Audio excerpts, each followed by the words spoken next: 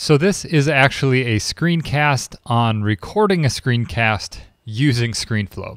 Let's talk a little bit about Screenflow, the screen that you're going to see right away when you start a new recording. So I have Screenflow open. We have this really simple window, and I'm going to run down what each one of these is, and then after that we're going to jump in and do an example screencast. So right now it's saying record this desktop screen. And basically what that means is that I have two monitors right now. I'm recording my main monitor. I'm not recording any video, so you can't see me because I just want you to see the screen. I'm using my nice mic, which is the USB audio codec instead of the built-in mic. And then I'm recording the computer audio. So if you hear any of the audio on the computer, like a beep or any noise that happens, you're going to hear that as well. So all I have to do is click that red button. I'll get this nice little countdown to prepare me for my screencast, and then I'm going to start. Let's say that we want to create an example video, or we want to create a video that points something out to our designer. So I'm going to open up pinchofyum.com, and I'm going to go pinchofyum.com/, and that will open up the blog. And let's say that I wanted to send a note to our developer and say, we want this sidebar to be green. And I was having trouble communicating that over text and email, and I was also having trouble communicating that via screen capture. So what I'm going to do is I'm going to create this little screencast. So I'm going to say, hey there, I am creating a screencast for you. I just wanted to show you that we want to turn this whole sidebar area from the top all the way up here, all the way down to the bottom. We want to create that as green. And I wanted to put together this screencast so you knew exactly what I was talking about. So thanks for doing that. All right, we have finished our screencast. So now I'm going to use a shortcut, Shift, Command, and 2, and that stops the recording that we've done. And it opens up Screenflow.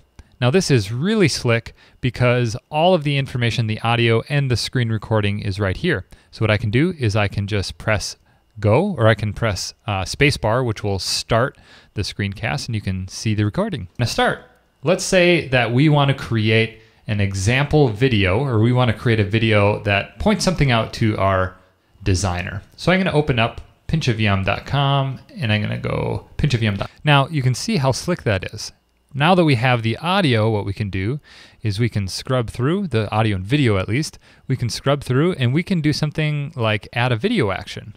So right here, I might want to zoom in. So I'm going to say add a video action, and I'm going to zoom in to this area right here. So this is what that looks like. That I wanted to send a note to our developer and say, we want this sidebar to be green. And I was having trouble communicating. If I wanted to, I could also zoom back out. You don't have to know exactly what I'm doing, just an example here so you can see what's possible via screen capture. So what I'm going to do is I'm going to create, so pretty slick. That's how Screenflow works. Once you're done, all you have to do is say File, Export. I'm going to export this as 100%, so it's full size. I'm going to change the name to Sidebar Change. And then I'm going to click Export.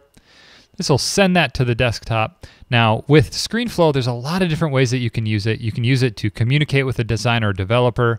You can use it to help somebody troubleshoot an issue. You could also use it to create tutorials. Maybe you want to create some type of course and you want to sell that information. You can use Screenflow to do that. So it's been an app that's really helped us grow Food Blogger Pro, obviously, because we do a lot of tutorials, but it's also helped us grow Pinch of Yum as we've used it to communicate with different people. So that's the quick overview of Screenflow. You can see that it's almost done exporting now. It has reached the end.